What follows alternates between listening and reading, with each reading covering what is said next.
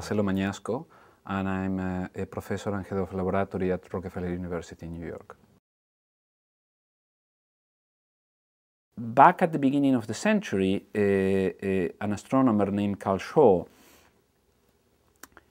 decided to try to date a passage in the Odyssey that has been interpreted by many since classical times as being a description of an eclipse. It's a little bit of a difficult passage to try to interpret as an eclipse because the passage takes place indoors and the suitors who are supposed to be seeing this omen do not see it. But otherwise the description of an eclipse by a seer is very vivid. And so Carl Shaw tried to date this eclipse, and he found that the only possible date would have been April 16, 1178 BC, which would agree rather well with classical estimates of the fall of Troy around 1190 BC, okay? Plus the 10 years it takes for Odysseus to go back. We took this and we said, okay, if this is the only evidence that you find in the Odyssey, it's just a so-so story, right? You can't, it's neither here or there, right? What are you gonna do? You can't corroborate it by any means just looking at the eclipse. However, in the Odyssey, there's plenty of other references to things that happen in the sky.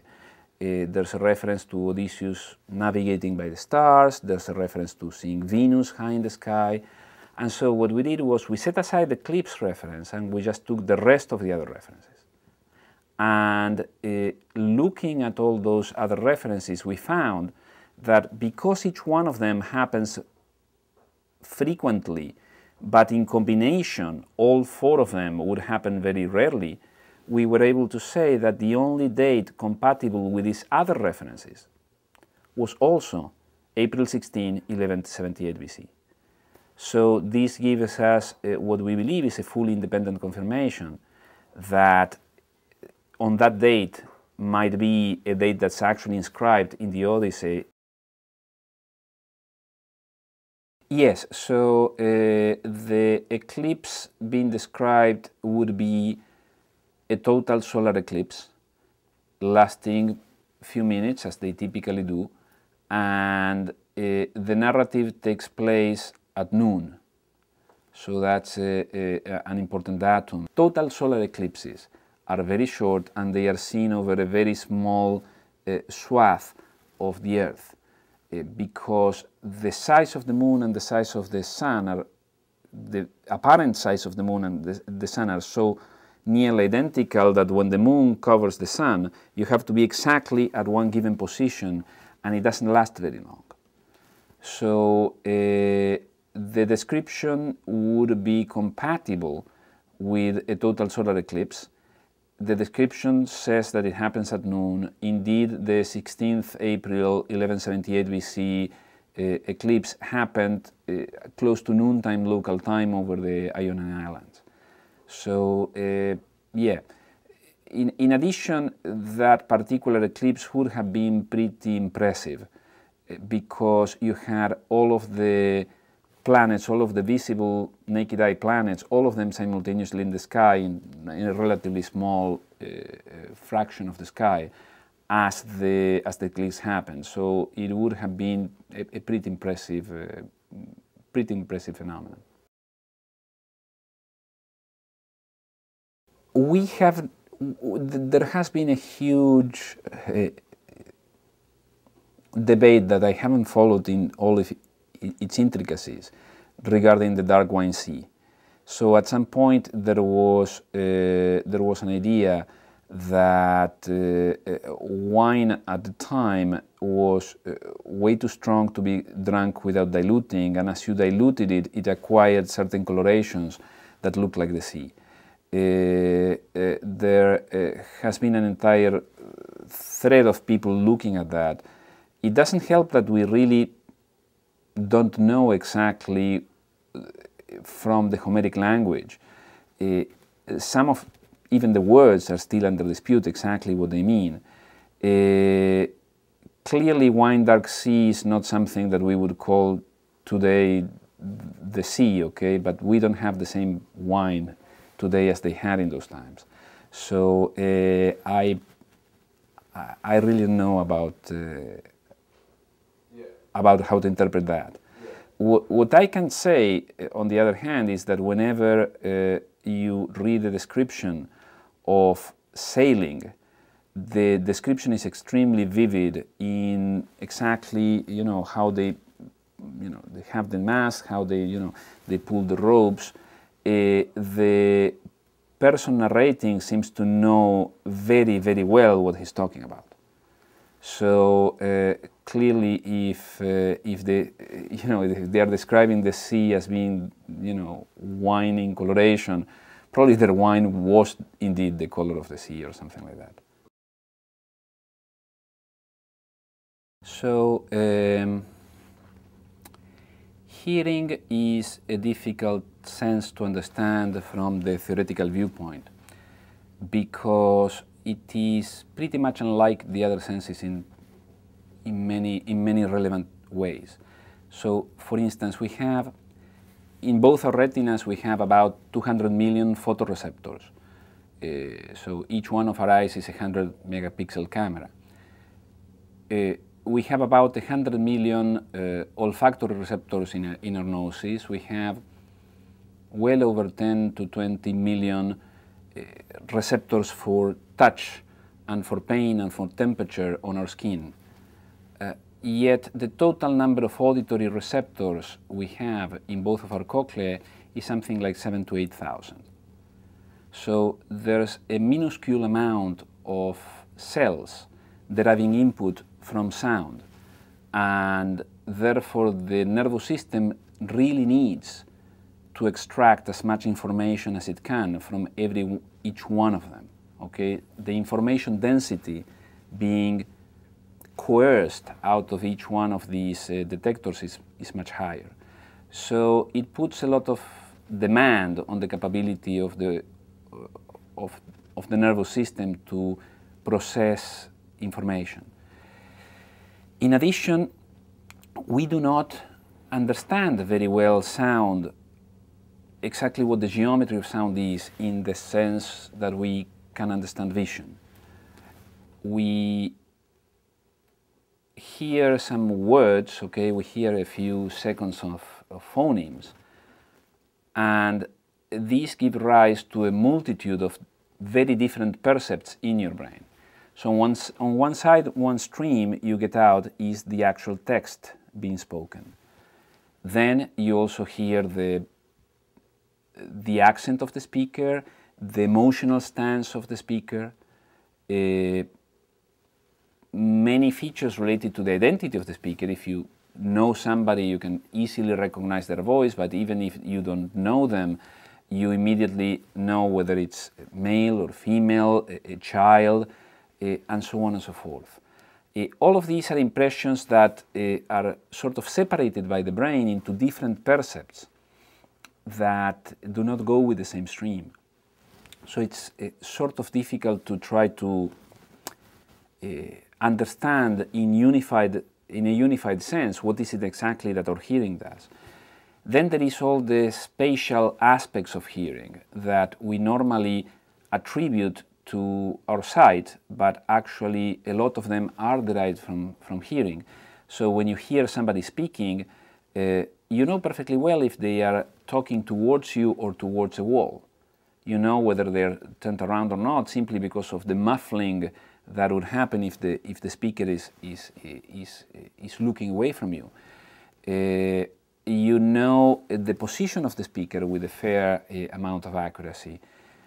We have very precise models in our brain of how the human voice sounds when you are yelling or when you're whispering. And of course the nervous system is measuring the volume of the sound at the ear, so you can distinguish whether somebody is whispering in your ear from somebody shouting far away, even though the volume at the ear will be precisely the same, simply because you can interpret whether the pattern of the sound is that of a stressed voice, stressed because of shouting, or the muffled sound of somebody whispering. You also have a clear impression of the space on which the conversation takes place.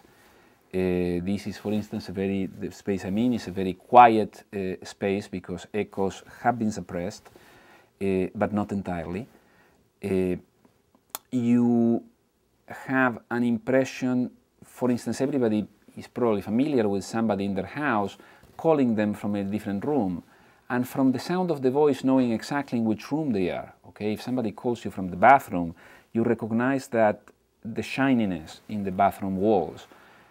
You would recognize the more muffled sound of somebody calling you from the bedroom where, you know, mattress and stuff absorb sound. So there are all these variety of different percepts, and so it's sort of difficult to try to integrate auditory studies into a single category, because the brain itself is separating different attributes of the source and different attributes of the space on which the communication is taking place in a very rapid and automatic fashion. We keep an interest in human perception of fairly complex and sort of idiosyncratic sounds, like perception of music and the like, because that's ultimately what we are interested in understanding, how human beings understand their world, right? But we need to simplify our space of hypotheses. And so there has been historically in neuroscience studies a little bit of a tension between two extremes in sensory research.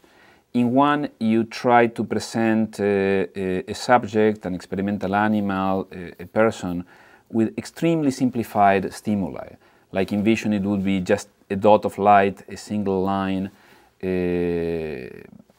a grating, you know, regular spacing of bars or something like that. These are extremely abstract stimuli, but on the other hand, they are very easily described mathematically in terms of a very small number of parameters.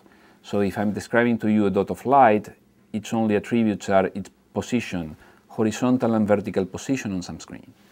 Therefore, the approach has a lot of power in trying to see if a particular neuron in my brain or in the brain of an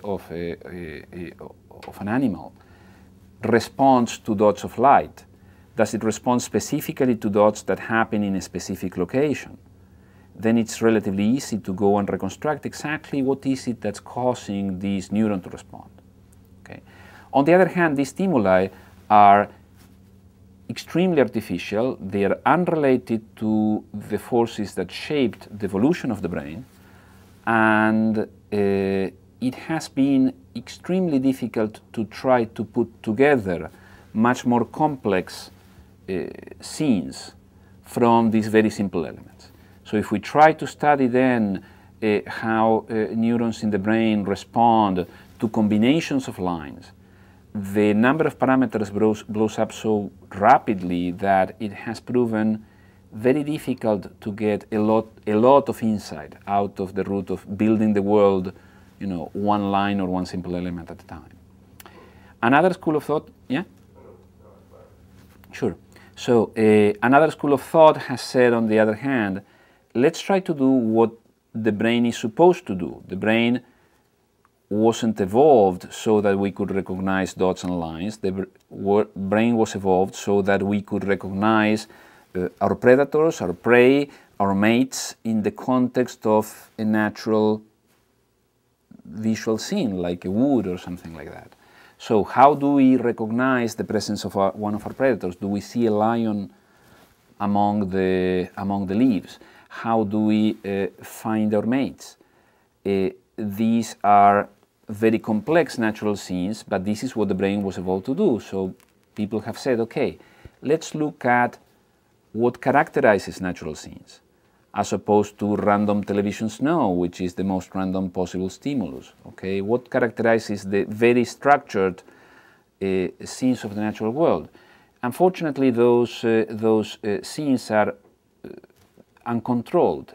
mathematically speaking. Namely, you go out in the wood, you make a film, and you present it to your subject, and you'll see whatever your neurons respond to, but you do not have the power that you had in the previous approach of this very tight mathematical description. So what we've been looking for in the auditory world is to try to find sounds that are natural, that are ecologically relevant to the given animal, in the sense that being a sound that an animal has been evolved to recognize and to find or flee from, and that we can describe in mathematical terms in very closed form. And we have been studying what we call auditory textures. These are sounds that occur sort of in steady state, so that one piece of the sound sounds quite like any other piece of the sound. For instance, the sound of running water. You're next to a brook, you hear bloop, bloop, bloop, bloop, bloop, bloop, bloop, and you hear that sound continuously, and if you record it for an hour, the first minute and the last minute sound exactly alike. The sound of fire, a fireplace crackling. That's a very nice steady sound which is statistically homogeneous, so you can look at one part and another part and nothing has changed. Or the sound of flies buzzing in the air, or any other natural sound that has this this constancy. And then we try to take these sounds and abstract them so that we can describe them and resynthesize them computationally with the minimum possible number of parameters. In the case of water, we have found the remarkable way of actually synthesizing a very accurate sound of running water with only 3 parameters, making it virtually as low dimensional, as mathematically tightly controlled as one line on a blackboard. So, and this approach then, is trying to unite the power of, the low dimensional description of the simple stimulus with using a very natural and ecologically relevant sound like the sound of running water. Every living being needs to be able to recognize water and go and find water or run away from water in case of a flood. So these are sounds that the brain was evolved to recognize very, very efficiently. And this is where we stand. We're trying to study how the brain recognizes these classes of sounds and how it can parse them and categorize them. Yes, indeed. So, in fact, we believe that, or we attribute internally to vision most of our understanding of the space around us, but a lot of it happens because of an auditory reconstruction that is linked to the visual reconstruction. And this process begins as early as a newborn who will turn their head towards the sound of their mother's voice, looking for the face. Now, in experiments in which you present a subject in darkness with a flash and a click of sound coming from the same place, and you ask them, okay, please point to the place where that happened. If you move away this auditory source of the click and the flash, but they still happen simultaneously but in a different place, the person still perceives them as being a single source, as being a single object. And they will point to a point in between the flash and the sound of the click, which is roughly 1/3 of this, towards the light and 2/3 towards the click, meaning that internally the brain is using both the evidence from hearing as well as the evidence from vision to try to reconstruct the location of that particular event. And it's roughly weighting vision twice as much as hearing. But this is, relatively surprising. We would think that actually we see the precise place where things happen, and we sort of hear, you know, something very broad, but it is not so. Our hearing acutely helps us to have a very detailed imagery of the world. And again, coming back to my previous point, this is surprising because the amount of primary sensory receptors that are used for hearing is so much smaller than the ones that are used for vision, that there is a substantial amount of information processing that the nervous system devotes to coercing this information out of the auditory stream.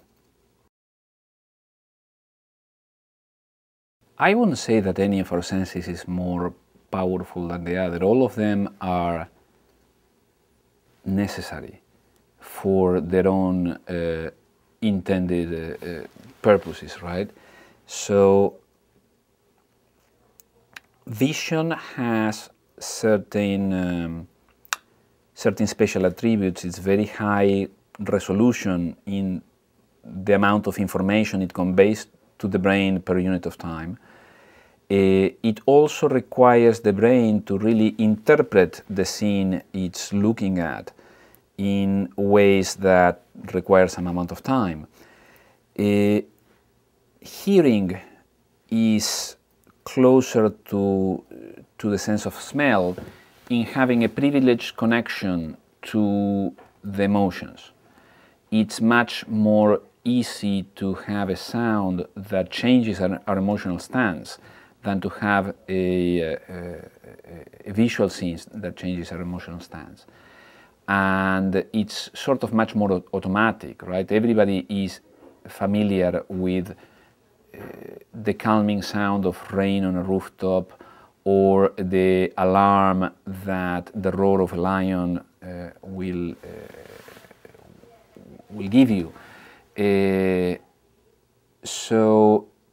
You know, it's very common to go to the zoo and see the kids, you know, looking at the lion, and then the lion roars and all of the kids go scampering out, okay? Because looking at the lion is much more of an intellectual thing than actually hearing the roar of the lion that the brain has been evolved to actually fear. And that's why we actually use alarm clocks to wake us up. The hearing sense is on all the time, right? We recognize sounds as we sleep, and they will wake us up from sleep if need be. So they serve very different purposes, all the senses, right?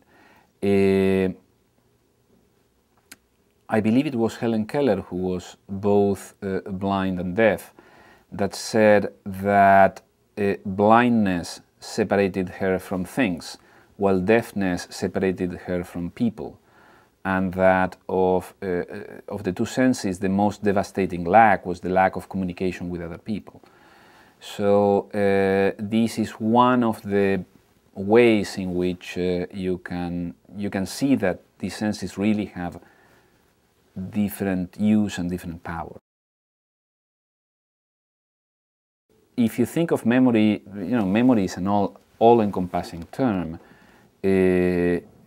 going from just being able to integrate the last few 100 milliseconds of your sensory experience together. That requires memory, right? Because that, you know, a few 100 milliseconds a second is longer than the direct memory of most neurons. It requires integrating everything in an intermediate structure, which is, you know, short-term memory.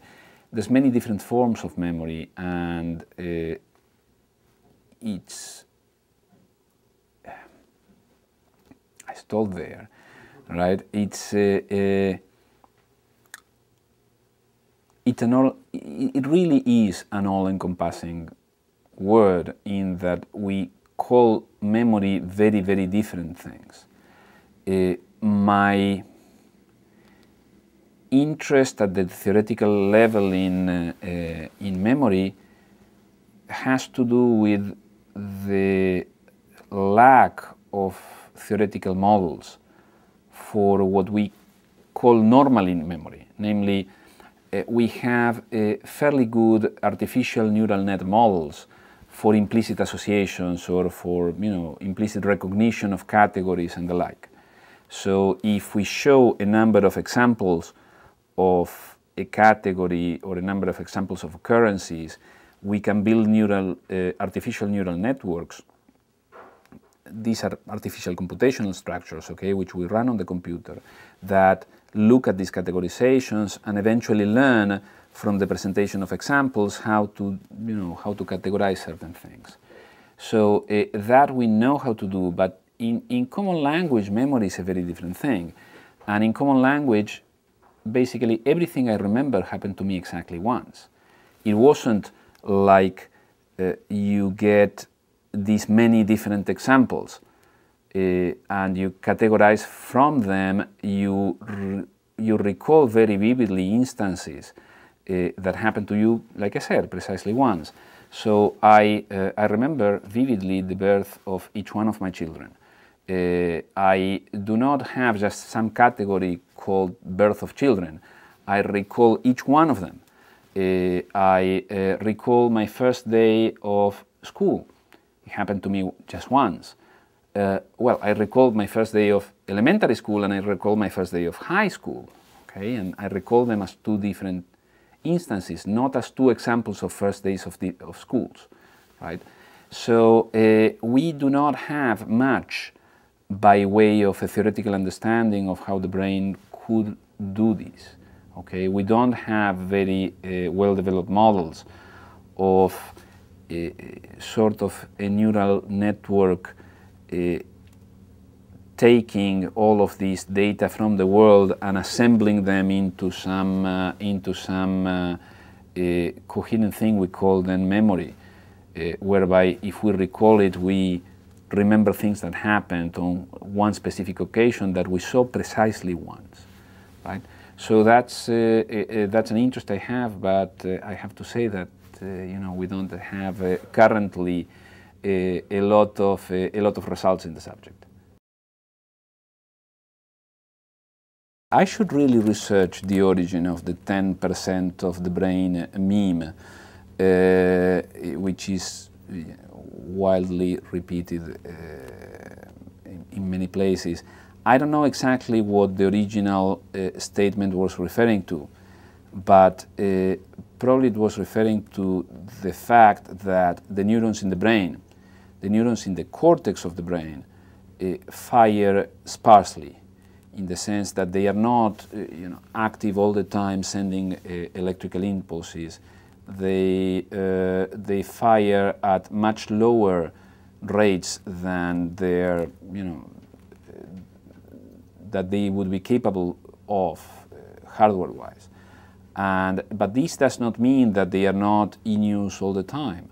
Namely, a neuron being silent means something, as opposed to not meaning anything.